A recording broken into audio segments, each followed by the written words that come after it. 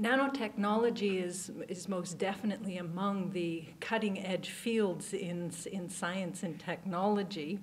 And Canada and Israel have been working actively toward deepening their science and technology partnerships in this particular area. There have been meetings recently in Ottawa and Toronto, which involved high-level officials from both countries, and confirmed the mutual interest of our countries to collaborate in such an important area. Canada and Israel do excellent research. I believe Israel is internationally renowned for its work in nanotechnology.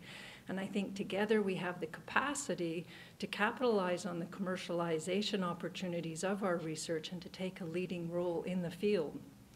While I know that some collaboration already exists among some of you, I hope that this workshop will actually give you an opportunity to deepen those collaborations and to extend them to work with people who you might not have otherwise known about.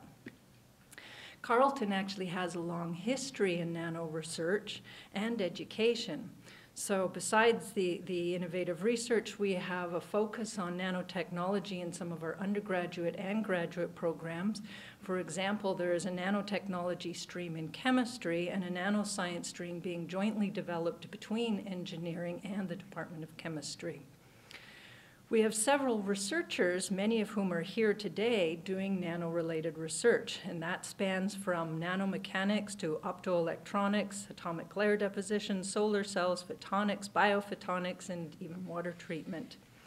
Many of our researchers have already received prestigious awards or grants to be able to conduct their work.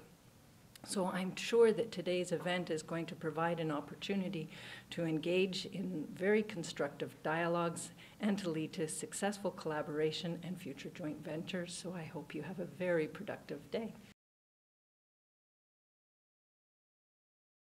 Since 1949, Canada and Israel have enjoyed a fruitful partnership that has resulted in extensive technical and commercial exchanges and has led to lucrative breakthroughs in many sectors.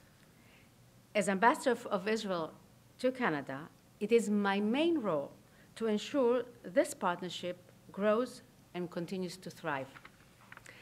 I strongly believe that academic collaboration is a vital part of this relationship. It is a valuable tool which not only enhances the quality of research, but also strengthens the relationship between our two countries.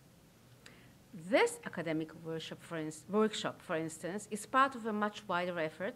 It's the first. It's a beginning. I see it as a pilot to many more. And we discussed it. We could do much more based on what the results we're going to have in these 2 days, and think of how we can widen this relationship beyond Carleton. And I thank Carleton for the beginning, for being the beginner, by the fact that we had started with you. But it is, this is a part of a much wider effort to create a platform on which Israeli and Canadian cooperation in science, technology, and innovation can flourish. This effort is deeply supported by both governments, who are moving to deepen our ties, and Kim, you had mentioned it earlier, in science and innovation. Prime Minister Netanyahu and Prime Minister Harper have both agreed that such collaboration would benefit each of their economies. They decided to launch high-level consultations through which areas of mutual interest in the spheres of emerging technologies and innovation would be identified.